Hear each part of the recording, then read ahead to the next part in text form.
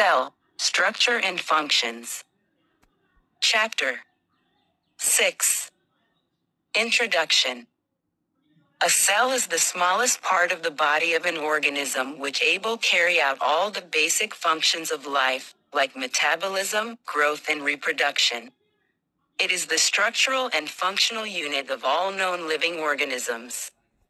It is the simplest unit of a living being and is also called the building block of life. Cells may be compared to bricks. Like bricks are assembled to make a building, similarly cells are assembled to make the body of every organism. All living organisms are made up of one or more cells. Discovery of the cell. Cells were discovered by Robert Hooke in 1665. He observed a thin slice of cork under the microscope that he had invented and saw that it was made up of many small box-like structures. These boxes appeared like a honeycomb. The boxes were separated from each other by a partition. He called these boxes cells.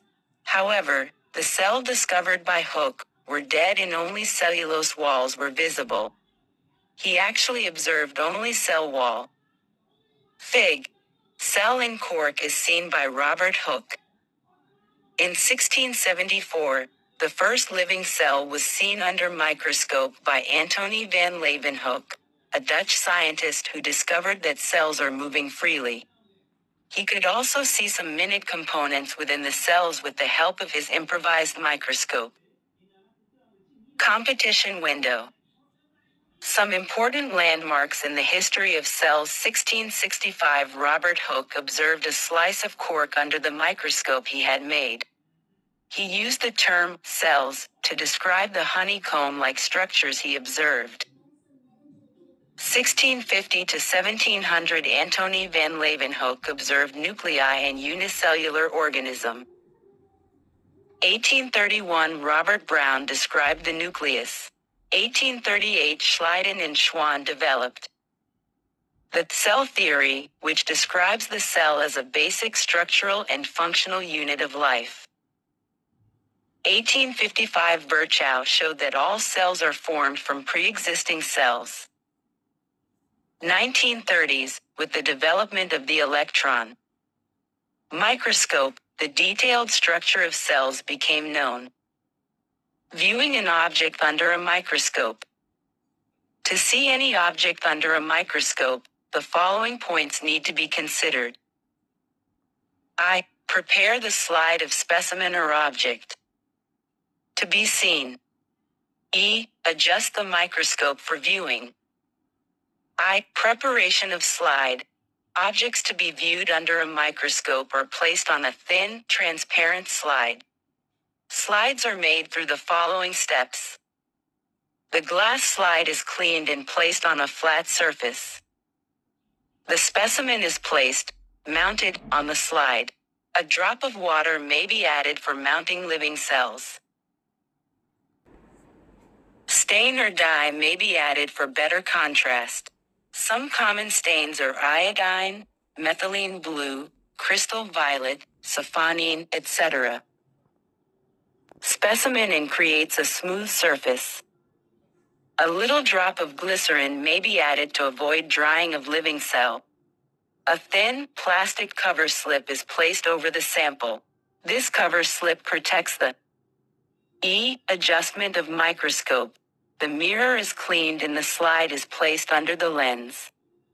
Now, the microscope lens is an eyepiece lens, to be adjusted and focused in order to get a clear image. Microscope can be adjusted according to the magnification required, for low power or high power.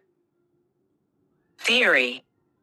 Cell hit that all living organisms, whether plants or animals, are made up of cells was elaborated the concept that Allen botanist Matthias Jakob Schleiden and British zoologist Theodor Schwann.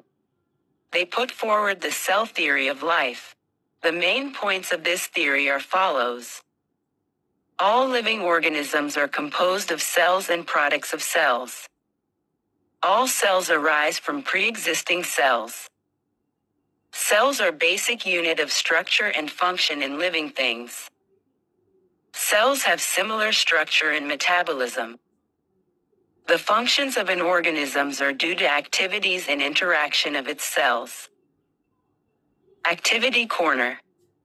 To study onion skin cells.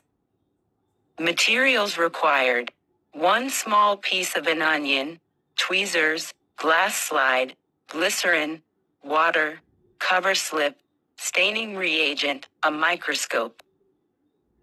Procedure. Cut a piece of the onion. 1. Using the tweezers, peel the thinnest possible layer of onion skin from the given piece of onion. Gently lay the skin as flat as possible at the bottom of the slide. Moistening the skin with a few drops of water may make it easier to flatten. Now, put a drop of iodine solution or methylene blue on the peel. Transfer the stained peel to another slide. Put a drop of glycerin over it and cover it with a cover slip with the help of a needle. IV. Observe the skin through the microscope, first under the low power and then under the high power. Versus. Right pointing arrow observation. Large number of cells, with clear cell walls, are seen which are arranged side by side just like bricks in a wall. A nucleus is distinctly visible in the center of each cell. Conclusion. The basic component of onion is cell with a distinctly visible nucleus. Variations of cells. There are millions of living organisms. They all have different shapes and sizes, and consist of different types of cells. Living cells show variations in size, shape and number, leading to the vast variety fatuant. Number of cells. Different organisms have different number of cells.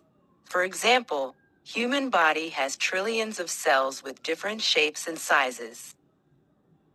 On the basis of the number of cells present in organisms, these are classified as unicellular and multicellular. Organisms, such as amoeba, paramecium, euglena and bacteria are made up of single cell. These are examples of unicellular organisms. Although made up of a single cell, they perform all activities necessary for life. They grow, move, digest food, give out wastes and reproduce.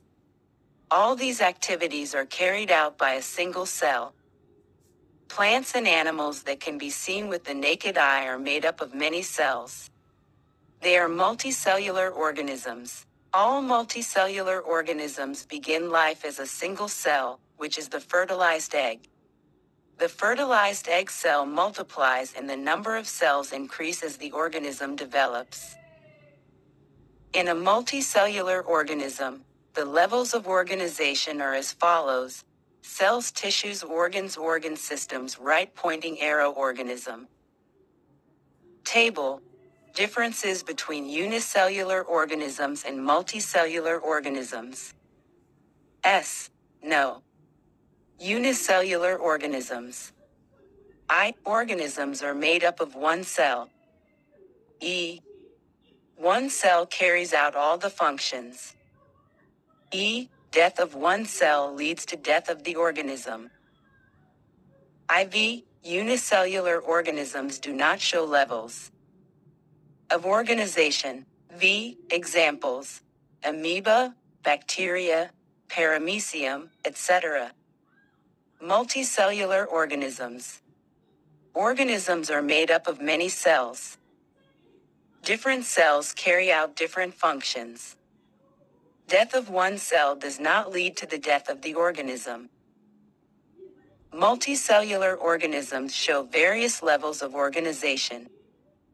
Examples: man, cow, dog, etc. Competition window. Levels of organization. In multicellular organisms, different cells carry out different functions, hence the workload gets divided.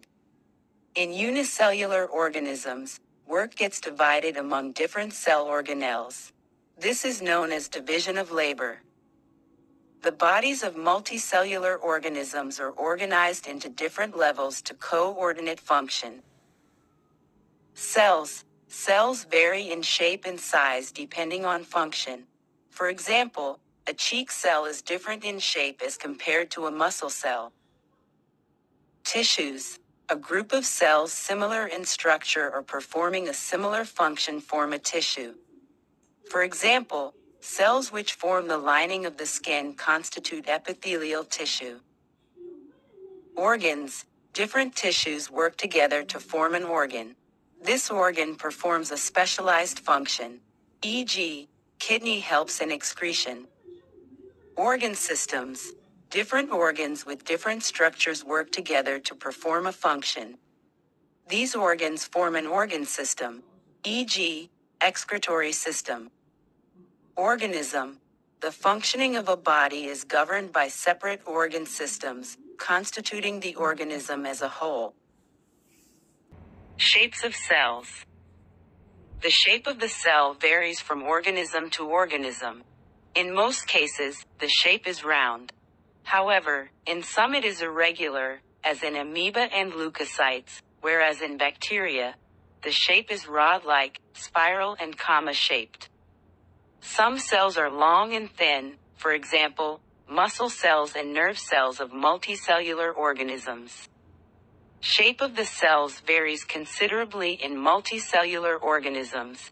They may be flat, columnar, elliptical, spindle-shaped, cuboidal, polygonal, and so on. Their shape is mainly determined by their function and position. The shape of the cell may be mostly fixed, or frequently changing, as in amoeba and in leukocytes, white blood cells. Amoeba has no definite shape, unlike other organisms. It keeps on changing its shape. The projections of varying lengths protruding out of its body are called pseudopodia, pseudo, false, podia, feet. These projections appear and disappear as amoeba moves or feeds. The shape of leukocyte remains spherical during circulation, but in other conditions, destroying germs, it becomes irregular. Cells sometimes are quite long like muscle cells.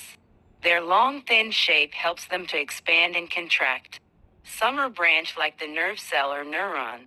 The nerve cell receives and transfers messages, thereby helping to control and coordinate the working of different parts of the body.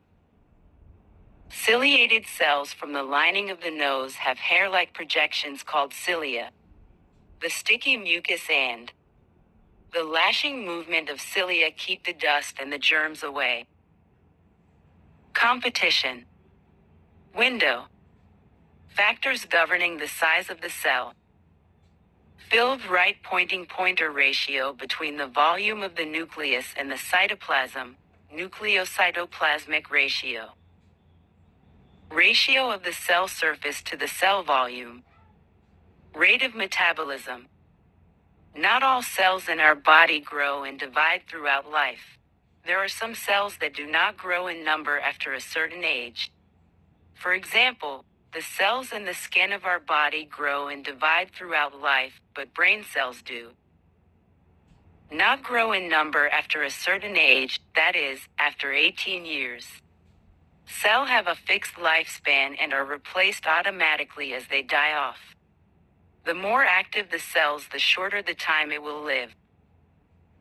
The lifespan of certain cells are: skin cells live for 19 days. Sperm live for 2 months. Eyelashes live for 3 to 4 months. RBCs live for 4 months. Liver cells live for 2 to 4 years. Bone cells live for 15 to 25 years. Size of cells. The size of cells in living organisms may be as small as a millionth of a meter, micrometer or micron, or may be as large as a few centimeters. Most of the cells are microscopic and not visible by naked eyes. Table. Variation in cell size. S. No. I. Egg of an ostrich. E. Neuron. E. RBC. Cell. Size. Largest cell in world, 170 millimeters by 130 millimeters. Longest cell in our body, up to 1 meter. Smallest cell in our body, 7 to 9 micrometers. IV, PPLO or pleuropneumonia-like organism, bacteria. Cheek cells. Amoeba. Egg. Muscle cells. Fig. Cells have different shapes and sizes. Skin cell. Smallest cell in the world, 0.1 to 0.5 micrometers. Nerve cell. Competition window. Growth and division of cell. When a cell is formed, it is small. After digesting food, it grows in size. However, its growth is limited. After reaching a certain critical size, it divides to form two cells. The process by which new cells are formed is known as cell division. The new cells formed in this way are known as daughter cells. New cells are needed for the growth of an organism and to replace cells that die. Some cells in our body keep on dividing throughout our life. In a human body, millions of blood cells die and are replaced each second. The skin cells also keep dividing. However, nerve cells of the brain cannot be replaced once they die. This is why the body can heal injuries in all parts of the body except to the nervous system. Cell division is of two types, mitosis and meiosis. Mitosis. Mitosis is a type of cell division in which a cell divides and forms two daughter cells, each having a nucleus containing the same number and kind of chromosomes as the mother cells. The process is divided into 4 stages: prophase, metaphase, anaphase, and telophase. Meiotic divisions ensure that all the cells of an individual are genetically identical to each other and to the original fertilized egg. Filled right pointing pointer meiosis. Meiosis, reduction division, is a type of cell division that gives rise to 4 reproductive cells or daughter cells, gametes, each with half the chromosome number of the parent cell.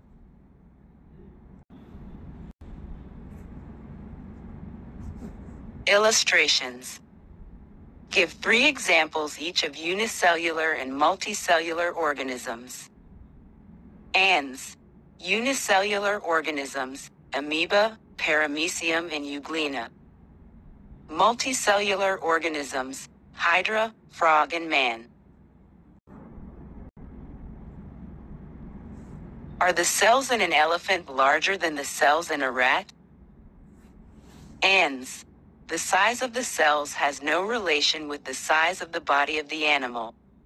It is not necessary that the cells in the elephant will be much bigger than those in a rat. The size of the cell is related to its function.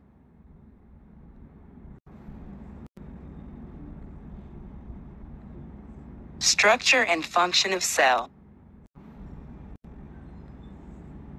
The cells of multicellular organisms vary in shape and size, depending on the site and function they perform. Plant and animal cells show certain differences, but most cells have a similar basic structure.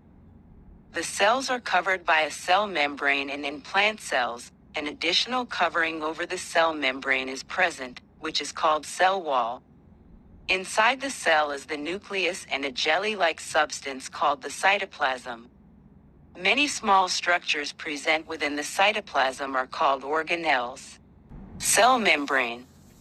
Cell membrane or plasma membrane is the outer living covering of the cell, present in both plants and animals. This living material protects the contents of the cell and gives it a shape. It is sometimes called plasmalemma. It forms a demarcation between the surrounding medium and the content of the cell. The plasma membrane is essentially made up of a double layer of lipid molecules and protein molecules. It is a thin, delicate, elastic, and selectively permeable membrane. It is selectively permeable because it only allows substances needed by the cell to permeate or enter into it. Substances not needed by the cells are allowed to go out. The movement.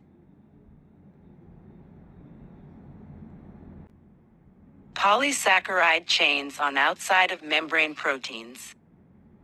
Hole through which protein molecule forms a pore. Phospholipid bimolecular layer. Fig. Plasma membrane. Of substances across the cell membrane takes place by osmosis. However, the movement of carbon dioxide or oxygen across the cell membrane occurs by a process called diffusion. Diffusion is the process of movement of molecules from a region of high concentration to region of low concentration. No energy is used in this process. Function is regulate the movement of the wastes. If to anal functions, its main function is to regulate water and throw out the wastes. It also helps to maintain the proper composition of the cell. It protects the cell from external injury. Cell wall. Cell wall is present only in the plants. This additional cell layer is required by plants for protection. Plant cells need protection against variations in temperature, high wind speed, atmospheric moisture, etc. They are exposed to these variations because they cannot move. Cell wall is rigid and surrounds the plasma membrane. Unlike the plasma membrane, it is a non-living structure made of cellulose which gives strength and rigidity to the plant cell and is freely permeable. It is secreted by the cell for the protection of cytoplasm and plasma membrane. Bacterial cell also has cell wall. Functions. Its main function is to provide support and strength and to determine the size and shape of the cell. Filled right pointing small triangle. Filled right pointing small triangle. The cell wall in plants contains cellulose. This cellulose acts as roughage in our diet and therefore is very important for us. We cannot get roughage from animal foods, as animal cells do not contain a cell wall. Endosmosis and exosmosis. In cells, water molecules may diffuse into the cell or out of the cell, depending on whether the cells are kept in a weaker solution or in a stronger solution respectively. The process is called osmosis. It is of two types. Endosmosis, endo-inward, is the inward diffusion of water when the surrounding solution is less concentrated. This brings about swelling of the cell. Exosmosis, exo equals outward, is the outward diffusion of water when the surrounding solution is more concentrated. This brings about shrinkage of the cell. Activity corner. To show the process of osmosis. Materials required: 2 eggs, 2 bowls, salt, dilute HCl. Procedure: put the eggs in 2 separate bowls. Remove the egg shell by putting the egg in dilute hydrochloric acid, HCl. The shell of the egg is made up mainly of calcium carbonate. A thick outer skin, called shell membrane, now encloses the egg. To the first bowl, add tap water. To the second bowl, add a saturated salt solution. Observation: after some time, it is seen that egg in first bowl has been swelled up and that of second bowl has shrinked. Conclusion: the passage of water into and out of egg occurs by a process called osmosis.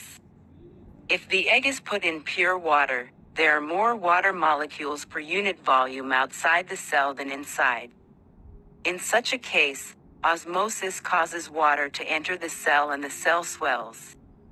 However, if the cell is put in a concentrated solution of salt water, the number of water molecules per unit volume are more inside the cell than outside. In such a case, osmosis causes water to move out from the cell and the cell shrinks.